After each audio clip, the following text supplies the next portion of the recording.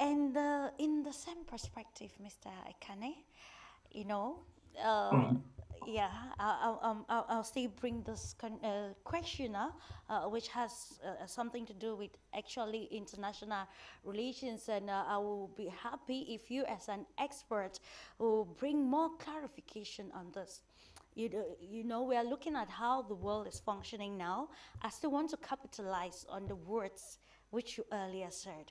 If you don't have the power, then your voice is not heard.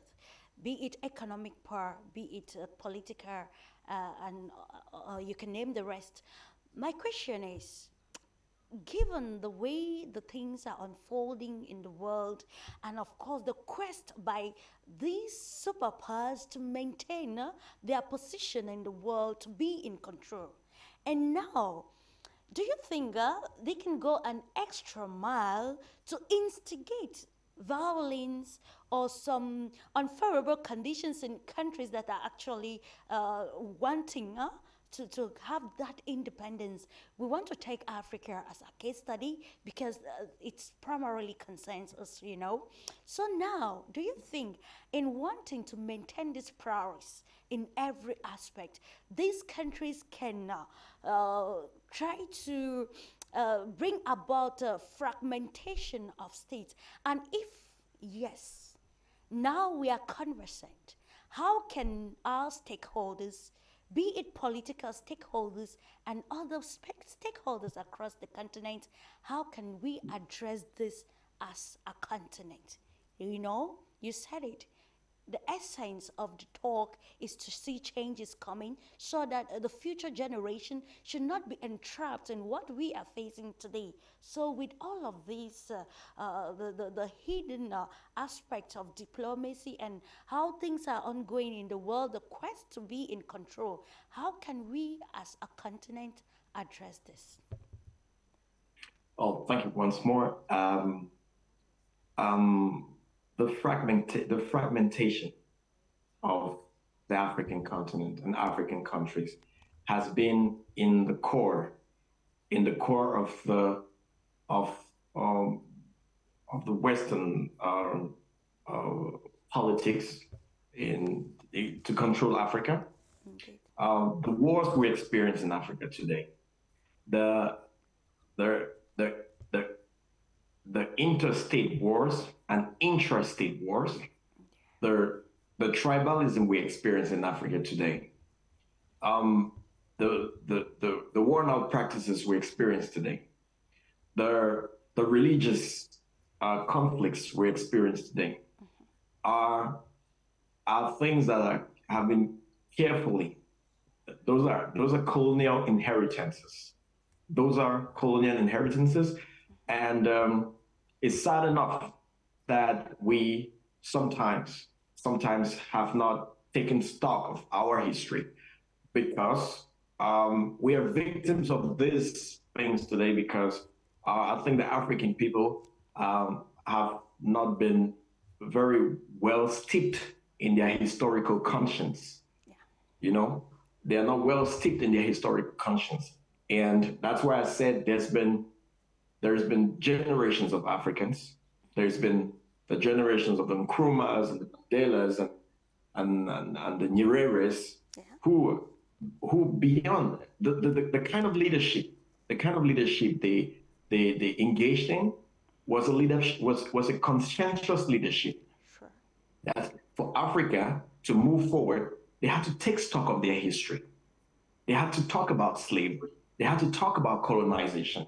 Then came the new governing African the new African governing class, the one after independence, put in place put in place by these Western states, and for most of these countries, is still the regimes of the pre and post independence Africa that are still in power today. For some, it's been a transition from father to son. Those are the realities of our continent today. And we are victims. We are victims of a past that sometimes we did not create. And it is sad enough that we've refused consciously or unconsciously to learn to learn about our history. And the people without a historical conscience are people who cannot engage their future, who cannot unlock their promises. Now, how do we engage the world, which today has all the mechanics, all the methods to coerce poor and reading a continent reading of poverty and all the other aspects you could think of. It's two things. The first are the people. The first are the people. We need to make and go through a total and a complete mental overhauling. We need to, and when we've succeeded to go through a complete mental overhauling, when we've been able to take stock of our past, when we've been able to embrace the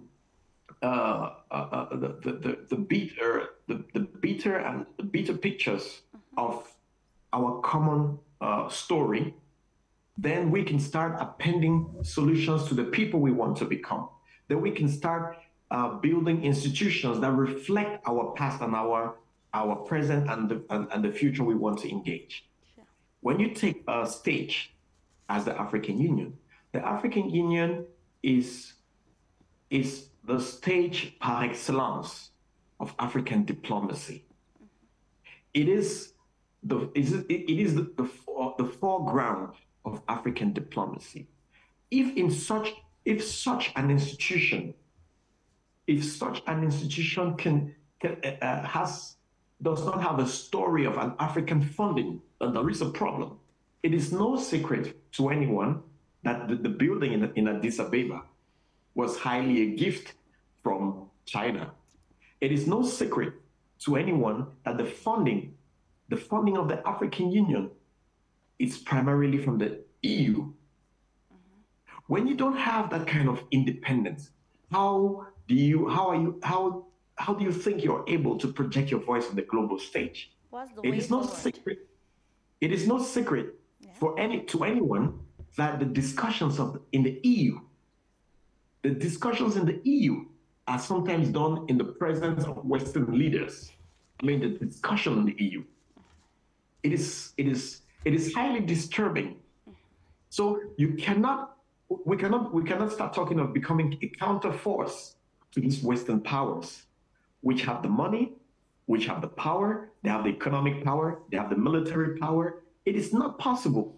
Do you think we can start being the counter force by redefining our ideologies or bringing into play the ideologies of their forefathers of Pan-Africanism, which you mentioned earlier on, like you be intentional about taking a milestone towards attaining an objective? Yeah, I think it's possible. I think it's possible because we have all that it takes to turn the wheel around. We have the resources, we have the buoyant youth, we have the population, we have the demography, we have it.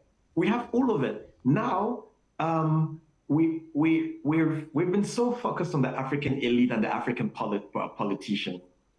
We cannot, the problem of Africa is us, is the civil society, is the educational, is the educational curriculum that we serve our children. Is the refusal of accountability, is the silencing of dissent. It's all of us involved. So each time, the problem of the African is not just the African politician. It's all of us. Sure. And when a crisis is happening in Mali, and you think it's Mali's problem, when a coup d'etat is happening in Burkina Faso, and you think it's the people of Burkina Faso that have to deal with their issue, then there is a problem. When we well know that the Western world considers Africa as one grouping. So we have all it takes. We have all it takes to turn the wheel around. And why is it possible? It's possible because 20 years ago, we gave grants and funds to Dubai. We offered aids to North Korea to South Korea to China 30 years ago, not just in the recent past. Yeah. Governments of Africa offered loans to this country. Today, they are multi-billionaires and they are engaging the world with a certain arrogance. So why is it not possible for Africa? Because they developed a certain mentality. You see China today, the Confucius, they're using their language today to export. They're exporting China. You see Qatar uses the World Cup to export Qatar. And why would I tell you this? Why is it possible? 2010, one of the best World Cups ever organized in the world was the World Cup in South Africa. It was the World, they don't say it enough, but it was one of the best World Cup. But before the World Cup, doom was promised. Everyone said, oh, we're going to die of malaria, we're going to die of mosquitoes in South Africa.